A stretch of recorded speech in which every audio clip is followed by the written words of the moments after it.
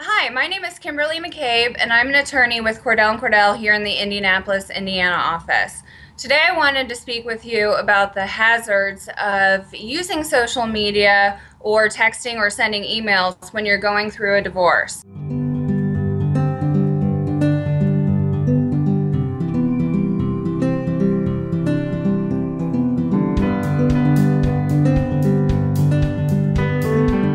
With the current state of affairs, you can generally presume that anything that you post online, any text that you send, or any email that you send to your spouse or to the other parent could be used as evidence against you at a hearing later on down the road.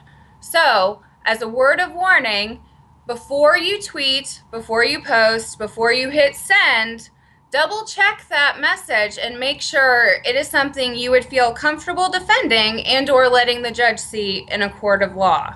On another point, your attorney might tell you that it's important to document all communications with the other parent.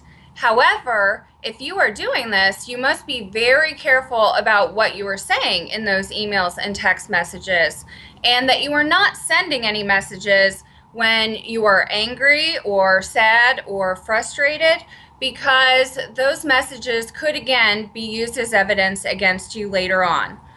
When you are communicating with your spouse during a divorce proceeding or a custody proceeding or a paternity proceeding for that matter, you will want to make sure that you are communicating about matters relating to the child, that you are not including any language that could be considered harassing, offensive, or blatant disregard for any respect for the other parent.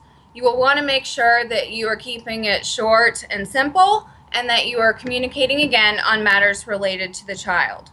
If in doubt, don't hit send. Sleep on it for a night. If it's not a communication that has to get sent out right at that moment, don't send it. Think twice about it. And if still in doubt, and you want to express these feelings of anger or frustration, talk to your attorney. Your attorney might have a better way to communicate what the current problem is and your feelings of anger and frustration to opposing counsel without you getting in trouble for it. Thanks for watching this quick tip on the hazards of social media, text messaging, and emails in a divorce.